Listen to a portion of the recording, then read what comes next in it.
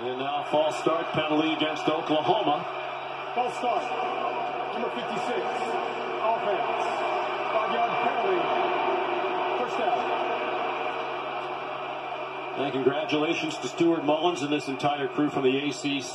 They are here by virtue of their outstanding work. Jalen Hurts got a couple runs in. You're going to have to watch him when he be running because he can scramble when the pocket's breaking down. So the defense got to stay on him when he's trying to get out the pocket running. It's LSU defense. First quarter. Hurts turned in the direction of nobody. Locks it out in the flat. Caught by Brandon Willis.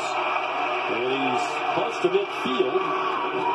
Got a little jaw jacking going on. Targeted was essentially the tight end position after they lost Graham Calcaterra, first team all conference last year. Had to give up football because of recurring head injuries. That was a big loss. They go quickly. Plenty of time for Jalen. Single coverage. Deep ball.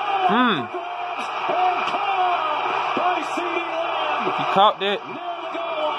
Jacoby Stevens in coverage. Putting him in the slot. He had the coverage though, but he went up and got the ball. That's a matchup that favors Oklahoma. Stevens is better around the line of scrimmage. He's not a cover. He taller too. Jalen Hurts read it. The formation created the matchup, and they exploited it with the deep throw. Hurts likes to run it in down here. He gave it to Kennedy. Touchdown. He powered his way in. After the 51-yard pass play, got them to the doorstep. One big play can change the game.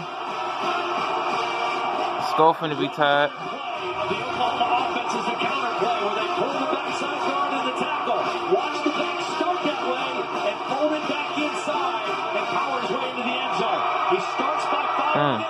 There's penetration at the point of attack. He wisely uses his vision to cut it backside to get the touchdown.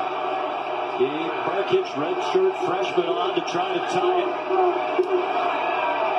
He waited till after he kicked it to say he still has not missed a kick all year. Field goals or extra points. Gabe, by the way, does not believe in the announcer jinx. C.D. Lamb was a finalist for the Biletnikoff Award. He thought he was the best receiver in the country. Jamar Chase won it. Brooks did the rest. Midway through the first quarter. Score tied. Anybody's game to win.